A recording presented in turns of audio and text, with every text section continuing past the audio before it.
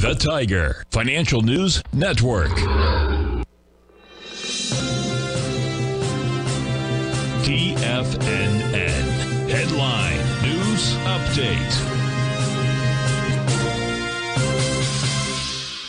Good morning, everyone. This is the 10 o'clock Tiger Financial News Network market update on this Thursday, the 9th of May. We're looking at the Basil Chapman here. The Dow's up 72 at 39,128. Very nice breakout from the resistance area we're looking at. We're still very positive about the Dow. The weekly chart is starting to improve even more. That's good. Looking at the S&P, where's the S&P? The S&P hasn't yet made its leg deep. It can take its time getting there, but the 9-period moving average is very good. It's up 2.36 at 51.90. Also, the weekly chart is starting to improve. And stochastics at 95%. I mean, what more do you want? That's great. 1, 2, 3. Qs. Qs are struggling a little bit, down 30 seconds at 439.83. And I think the semiconductors are kind of part of that responsibility there. And we're looking at trying to break to the upsides in the Chapman Wave inside track repellent zone. Hasn't broken out yet. We're going to be watching it closely. IWM, the Russell 2000. Nice move to the upside after being weak yesterday. 204.10, up 32 cents. It was leading. Now it's not leading.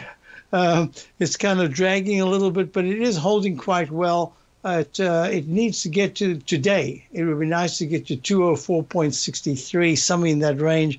It passed the mid 204s. It'll be very good. Hey, let's look at gold. Gold is trading up 10 at 2332. Look how it's holding that 9-period moving average, which is pink. It's in this rectangle, stuck for a while. What's really moving is silver. I'm really impressed. Look at that silver, up 57 cents at 28.17, breaking out of the Chapman Wave inside track resistance area. That repellent zone is becoming a support zone in the 2740s. Good action so far, helping that weekly chart. High-grade copper. High-grade copper is up just a little bit, 0.01 at 4.56, holding the 9-period moving average. Hey, bonds. Bonds, down 30 seconds at 116.